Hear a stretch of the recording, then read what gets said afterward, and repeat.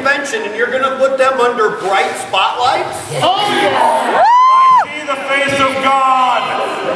That's just me. He's just so hey, dude. It's like the 9th day. It's okay, I got a little air conditioning here.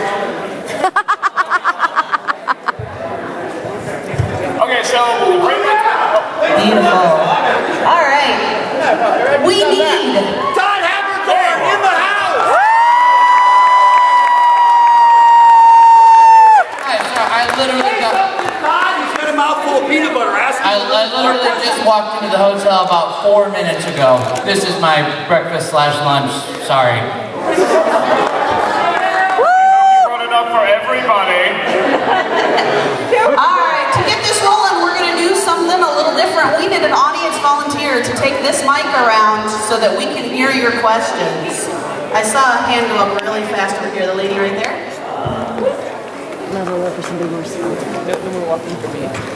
Alright, she's got your questions, so hand in the air if you've got one. Not here, you see him?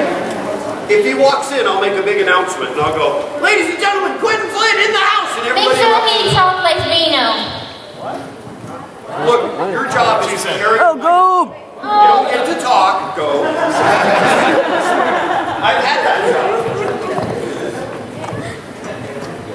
All right. This is probably more targeted at our voice actors, but maybe some of the other members deal with this. So we know that the anime industry has taken a couple of hits, especially in the US market the last couple of years with the exit of Geneon. Bandai no longer actually active other than figures in the US. What's your take on the current industry? And for others, how does that affect your respective areas, whether it's steampunk or the critiquing areas? And then, as an adjunct to that, what would you see, what would you like us, the fan base, to do to help support your art and make sure that we get, the series, the follow-on pieces to basically keep us satisfied in getting the things that we want to see with you in them? I was told there would be no math in this. Today's first question brought to you by CNN. That was awesome. That was very good. I think that, and as far as supporting the industry and things like that, there's no magic, there's no alchemy, there's no mystery to it. If you want to see more of a show, you have to support it financially, because that's the language businesses understand. Like if you look at something like Spider-Man 3, that's a horrible movie. But you know what? That movie made $360 million. And so they continue to make more. You know what I mean? So it's just a matter of money. Money does talk in this part of the industry, And as far as the state of the industry, I've been doing conventions for 12 years now, and every year they talk about the imminent demise of anime, and there's too many of you guys, so it's never going away. But what Todd says is correct. You got to spend your money and not steal. Yeah. As much as you can. Because if you're gonna steal, this is what I don't get. Okay, if you're gonna steal, don't half-ass and just steal anime. Steal cars you want. Steal clothing. Steal food you want. Steal houses. Babies. Steal babies. Why stop at anime? If you're gonna steal, do it all. Souls. Just steal people's souls. And then when your heart becomes black, steal hearts. That's right. Organs. What's anime?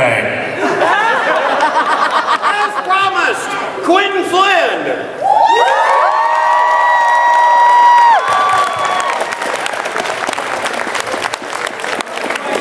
And one more, ladies and gentlemen, Spike Spencer! And he brought coffee for everybody. Yeah!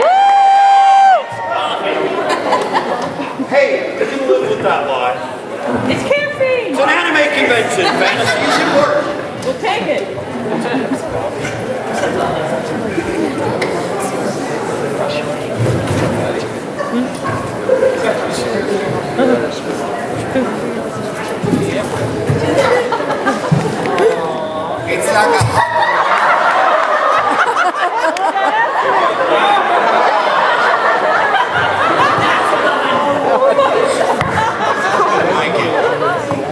therapy bills can be sent to Ryan Koss at animemidwest.com.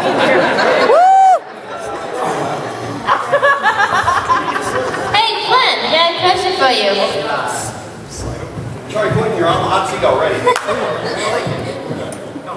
No waiting, no more. I just need to make a brief announcement.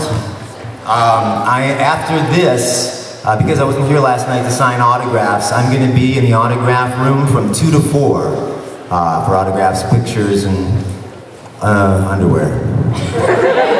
So please come, or at least breathe hard. 2 to 4, as soon as this is over, I'll be there. Okay? Wow, what a great response. All right, we're ready for next question. And I also want you guys to do some stuff for me on video. It's going to be a lot of fun. You get to say whatever you want. I'll have a camera set up, so please come. I got a question for you, Flynn. Who do you think will win, Reno or Con? Doing what? In a fight. Well, I'm pretty sure Reno would win. Yeah, I see you don't agree with me. Why? No, I agree with you. I know that Con is so animals for and he always gonna get kicked He around. always gets his ass kicked, right? Yeah, what's going on, man? Hey, buddy. You're pretty small. I could beat you like I beat my sister up when I was growing up. What? Child abuse happens. Deal with it. We got questions right beside you. Hey, can everyone introduce themselves? Can everyone introduce themselves? What is it, Aggie? We don't know it's craziness. All right, starting at my right. Samurai Dan. I'm Wendy Powell. Right, that's not coffee. I'm Spike Spencer. Hello. Hi, everybody. I'm Todd Habercorn. Hi, I'm Vic Mañana.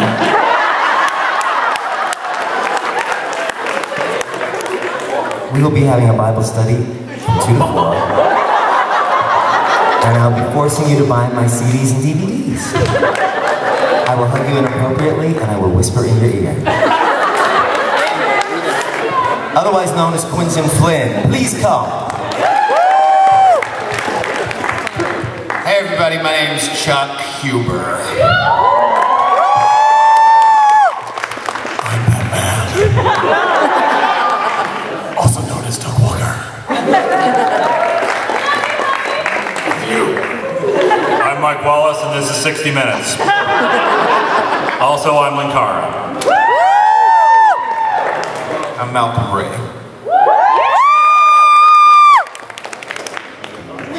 Hello, I'm R.D. Bardu.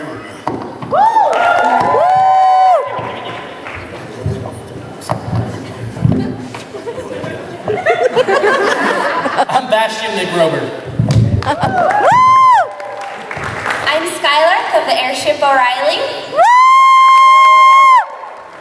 I'm Adeline O'Reilly, captain of the Airship O'Reilly. I'm Maggie McKagan, hired gun for the Airship O'Reilly and the guy in the guild. These two yahoos are with us.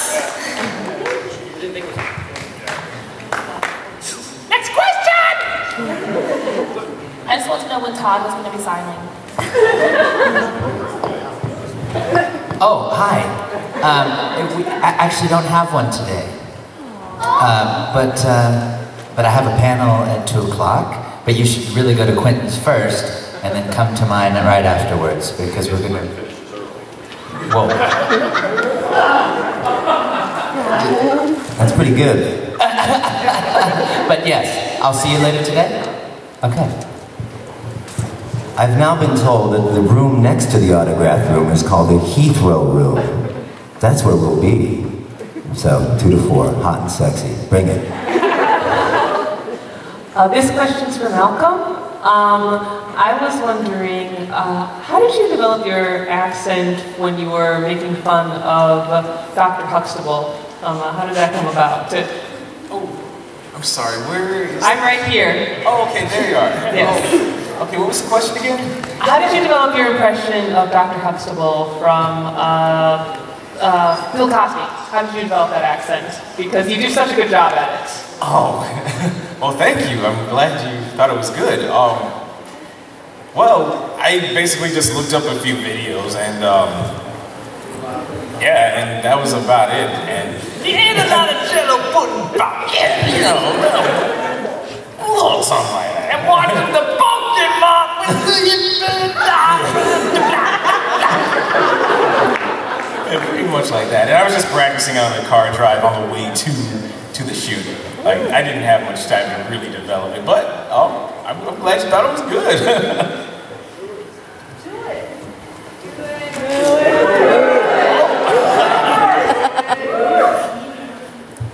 Who wants a yellow pudding pop from the fiery depths of hell?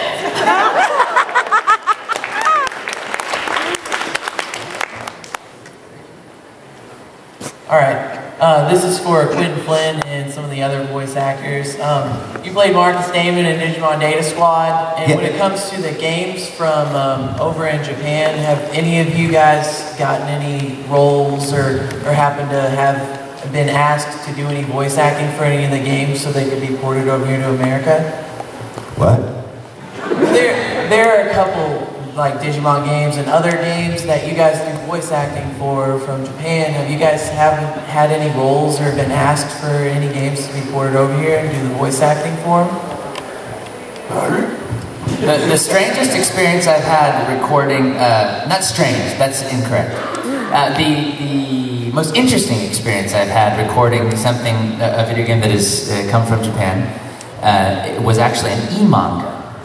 And so what happened was the Japanese producers came over, and I just so happened to know that I was going to see them that day, luckily, because that's how scheduling works. And I decided to bring them dashboard cookies. So what that is you take a pan and you put, then when the sun is so hot outside, you cook these cookies on the dash of your car as you're driving. It took 4.5 hours, but they came out great. And when I walked into the studio, and I also got pulled over for speeding. And the cop's like, he was writing me a ticket and he goes, man, you know what? Out of all the years I've been doing this, I've never seen something as cool as dashboard cookies like that. And I go, not cool enough to not let me have a ticket, eh? Okay. And so I walk into the studio and there are a ton of gifts. Like he brings up a ton of gifts, like food and shirts and fans and this and that. Not fans like fans, but like fans like fans. And so, yeah. And he wants us to sign things. And I thought we were there just to record. And so, but, I mean, he's bringing like not 5 or 6 things, but like 50 or 60 things to sign. Because he wants to be able to, you know, do that. And so when we're recording in the booth, this was the kind of interesting part, is that he's got a video camera on me in the booth. So he's not hearing any of the audio that's playing in the video game, he's just hearing me occasionally go, yes, nothing.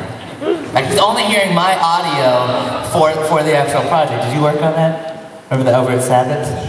Okay. But that was the strangest experience I had. Is everybody awake? Like, are you guys alive out here? Okay. I didn't know if this isn't a library, by the way. I know that it's dark and sleepy time, but and shark eggs are hanging from the ceiling, but... What are we about to do? Yeah, answer that question! Whoa! Let the dog talk! Yeah! Thank you, Doug. That's what I'm talking about. Oh, there was also hash in those cookies. They were delightful. And that's how I booked the role of Dr. Riddles on Zatch Bell. Dr. Riddles, riddle me this. Yeah, moving on. Actually, I have Can you get the mic and ask a question? Can you stand up so they actually know where you are? Oh, we still won't be able to see him. Right here. The voice of God. And that scares most of us on Sunday morning at a convention. Yeah, I have a 2-part question for Doug and Louis. Doug, 2 of my favorite reviews you've done are for It and The Langoliers. So I'm wondering, are you planning to do one for Under the Dome? Which is that the mini-series, the Stephen King mini-series that's going on? Is it a mini-series or a show? Mini-series. It's called an Dead series. Maybe the one I really want to do, you'll probably see around October, is they redid The Shining on TV. That sucked. You'll probably see that. especially like the one kid who talks like this. That's like 6 hours, and it takes 4 hours for anything to happen. Yeah, he's making Stanley Kubrick's version look short. That's a sin. So, yeah, I'll probably do that. I'll do that one. The Under the Dome, I'll have to see if it's, like, if everybody's like, yeah, dude, it's really bad, do it. I might do it. And for Lewis, I was wondering, I'm kind of interested in watching them. I haven't had a chance to see, but they've been doing some of these superhero animes over there, like Iron Man and I think Blade and a few others. Yep. I was wondering, have you seen them or heard of them? I heard of them. I haven't watched any of them. I heard the Wolverine one was weird. But no, I haven't actually watched any of them, no. The thing is, I don't watch any TV either. I don't have regular TV. I watch everything online. Thank you for Hulu. What is your roles on the airship? And for everybody that, well, is not on their airship, what kind of things would they do in a steampunk group? In a what, papoose? In a papoose.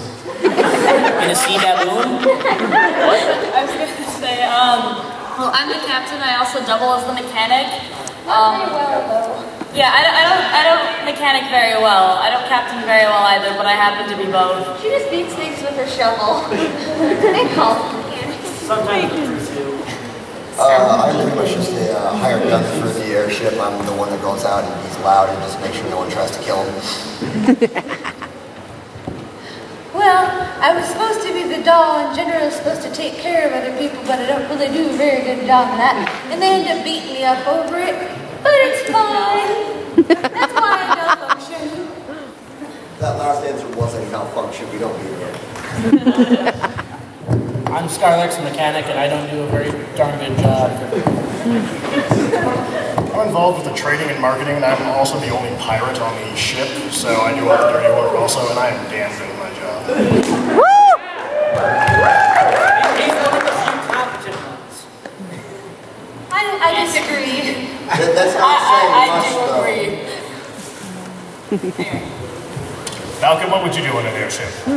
What? I'm talking to Malcolm. Oh, I would, I'd set sail. To the horizon! Yes. I would snipe things. I would be the hot air. I'm not sure, but I maybe would be stuck to like the front of it, screaming. So you'd be the mermaid. Yes, we see you afterwards. She has nice mermaid tits, by the way.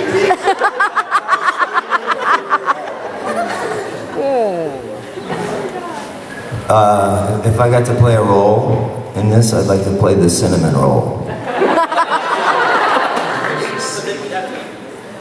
I would want to be Chuck's hat. What's the question? If you could be anything on an airship crew, pirate crew, whatever, what would you do? I'd be a parachute. I saw the Hindenburg. Screw that. I'm out of here.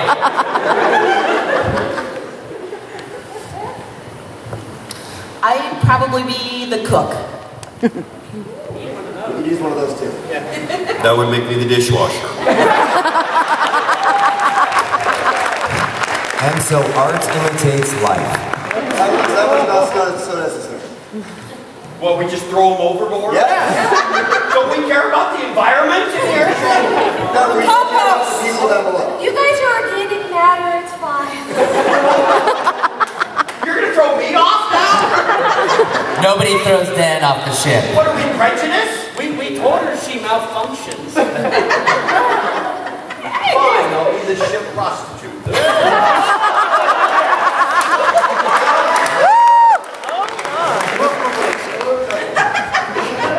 Samurai, damn.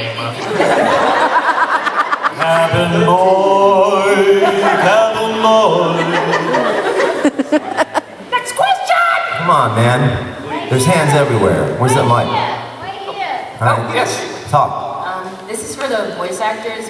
What would you say is the hardest scene to what was the hardest scene to portray emotionally?